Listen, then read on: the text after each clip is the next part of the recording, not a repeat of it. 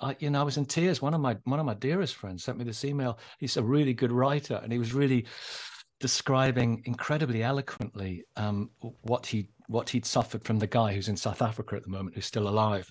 And I just wept and wept. It just broke my heart. And I rang him and I said, "You've broken my heart."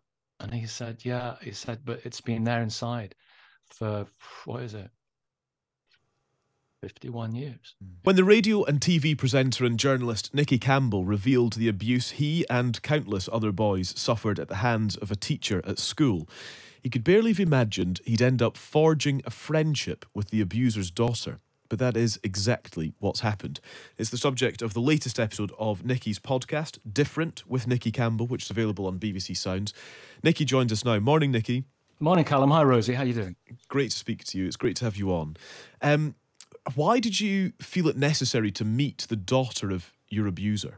Well, what happened back in the summer, this is basically how it happened, to cut a longish story short. I came back from work one day, and my wife Tina was listening to a radio program called In Dark Corners, and she said, "Hey, listen, there's a program on here about physical and sexual abuse at your school. Do you want to listen, or do you want to kind of not?" And I said, I'm good. So I went upstairs and to my study, and I started playing the piano, but it started gnawing away at me. It's like someone had told the grown-ups at last, because something inside you is still 9 and 10 years old, And so I rang the journalist the next day and I said, "I got to tell you about this particular guy at school I saw abusing my friends, and his name is," and he came right back with the guy's name. "This is a guy who's currently in South Africa. We're working hard to get him extradited." And then I spoke about it in the podcast, Different, and then I spoke about it on the radio as well. And there was just a cascade of stuff from pupils who were there around about that time. Loads of teachers. One guy, Keith, gave an interview, said it was the Edinburgh Academy at the time was a cesspit of sadism and paedophilia. It was bad. And looking back, you kind of think, how was that allowed to happen? And one of the names that came up again and again was this guy, Hamish Dawson, who is dead, which is a frustration. But loads of people got in touch with me. I mean, they were in tears, saying just to hear his name on the radio. He was a physical and sexual abuser, and he sexually abused me. And so we spoke about him. And then Alex passed on this email that had come from his daughter. And Alex said, "I'm going to send you an email. His daughter Jenny's got in touch." And he said, it's fine. I won't tell you anything about it. Just read it. And the first line I saw in it, Callum, was, "I also hold my father in contempt."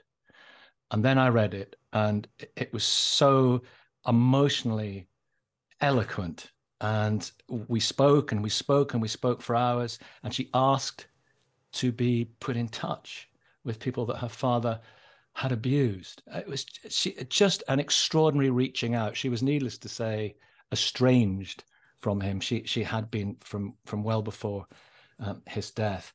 And so eventually she said, "Listen, why don't we do a podcast together? Because this is a truth that I think will resonate with a lot of people." So that's basically what happened. It's one of the most extraordinary conversations I've ever had. She is utterly extraordinary, and she, because there's been a fair amount about it. It's in the Sunday Times today. There's a big article, but she emailed me this morning and she said, "This has been a victory for the truth." Wow. It is absolutely astonishing. Let's hear just 20 seconds or so of the podcast episode. This is you, Nicky, talking to Jenny. When I met you just through there, I can see the family resemblance. I wondered, and I was scared about that. Because I can see him. Yeah, I can see in photographs, I can see both my parents in me. I don't want to look like my mother. I don't want to look like my father. I don't want their blood in my system. Gosh, even just seeing the family resemblance, Nicky, must have been, is it ever possible to completely contain feelings of resentment towards the family as a result of what he did? No, there are so many families who have this, I hate the word evil, hey, I'll use it, have this evil within. And it's not their fault. It's, all that stuff about the sins of the fathers. That's all nonsense. This is, I mean, there are lots of families out there who have, abusers within those families. And Jenny is absolutely as much of we don't say victim, we say survivor, because she truly is a survivor of abuse as anyone. And she's just an amazing, extraordinary woman. And the number of emails she's had from people who were abused by her father saying, thank you so much. I mean, all this has opened up. When it first came out in the summer, it went crazy for about 3 or 4 weeks. And my phone was just ping, ping, ping, ping, ping all the time, and the emails, and it was incredibly intense. But it's been a good thing. It has been a good thing, because lots of people have suddenly thought, actually, yes, this is unacceptable. It happened to me, and it happened to a lot of other people. And this has got to stop for, children now. There are children in care homes. This is happening to now. There needs to be mandatory reporting. That's another issue. I just want to say that Jenny has done something incredible. Yeah. You also say in the conversation with her that you don't hug anybody because of her father. And I wonder if by meeting her and conversing with her, you feel like you are able to make progress in areas like that, for example. That's a great question. I hug those I love. What I'm just about is that kind of that social hug. I'm kind of, what's going to happen? My sister was talking to me about this, and obviously she sent me a long message the other day, and she said, one day you went to school and we used to play fight and roll around and have fun, and you're a huggy little boy. She said, literally one day you went to school, and then you got back from school and you changed completely. Because I remember the incident, I remember the moment, I remember how I thought, is that right? Can that be right? He's a teacher, he's in a position of authority and power, so if he's doing it, how can it be wrong? And what if I were ever to tell anyone, would I get into trouble? I didn't tell my parents, because I was at private school and they couldn't afford it, really. They just prioritized everything, and I felt I would be letting them down as well. It's very complicated, Callum. It's very complicated. But yeah, funny enough, after the interview, Jenny was kind of the same.